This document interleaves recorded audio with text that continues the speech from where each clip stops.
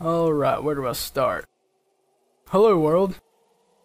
Have you been experiencing Google Chrome crashing, Mozilla Firefox crashing, and occasionally Internet Explorer crashing? I don't know why you use that, but yeah. If you've been experiencing these crashing, you probably thought it was a virus, did a few scans, came out clean, but your browsers are still crashing.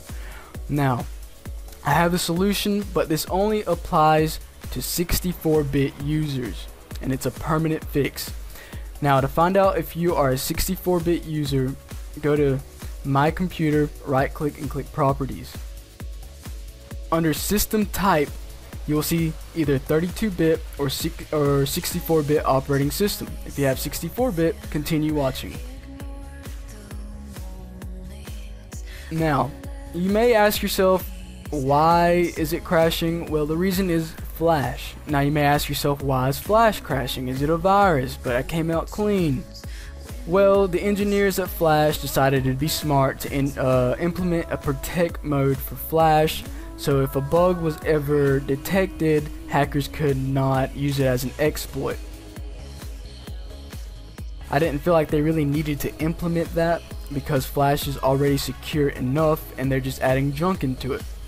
This new protect mode is not compatible with 64-bit operating systems, as the memory usage on 32-bit and 64 bits are different, and the way protect mode works is it utilizes process and memory RAM. So you want to disable that to stop the crashes, and I'm going to show you how. Alright, now be aware, before we go ahead and start the tutorial, we're going to be tampering in a location where all your important system files are located.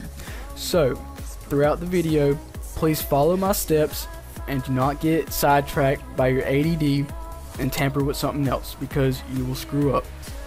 So let's start. Go ahead and go to Start and go to My Computer. You want to open up your main hard drive, which contains all the files on your computer. It's usually labeled as OS C: or Operating System C, unless you changed it otherwise. Go ahead and go into that. Now you want to open the folder Windows.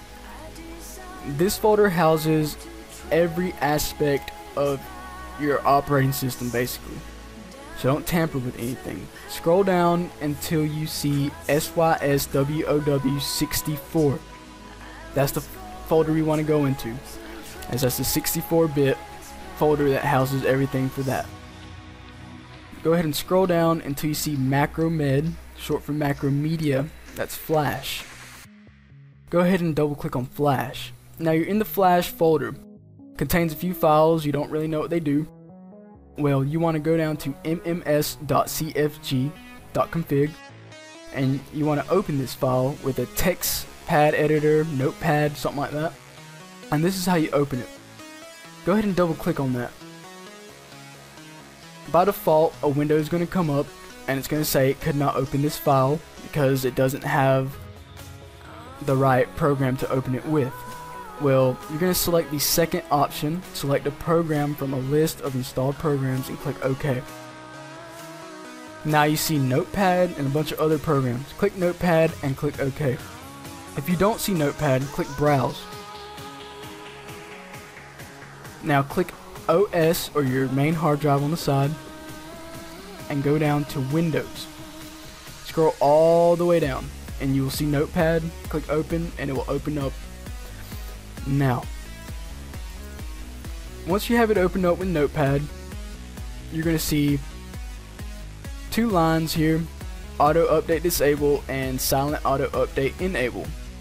Leave those alone, as those are fine. We're going to add a new command here. We're going to disable the protected mode, which is not compatible with 64-bit operating systems. Go ahead and type this in on the third line: protected mode equals 0. Now, please type this in as you see it here, as capitalization does matter. Once you have that typed in as so, go ahead and go to File and click Save. And that fixes your problem. After you've done that, just restart your browser or restart your computer. I recommend you restart your computer as it reloads everything again. so you won't run into any problems. Now go ahead and test it out. Go to a website that it usually crashes with, and chances are it will work. You go to YouTube, videos will load faster, all that good stuff. So, with that being said, I hope this tutorial helped any of those 64-bit users that were pulling their hair out trying to figure out why their browsers were crashing. Now, the reason I made this tutorial was because I do online schooling and my browser would crash during test, and I had to figure out what the fuck was causing that. So if this helped you, just subscribe, comment, like it, all that. If you need any help, don't be afraid, just message me and I'll be glad to help you. Thanks for watching.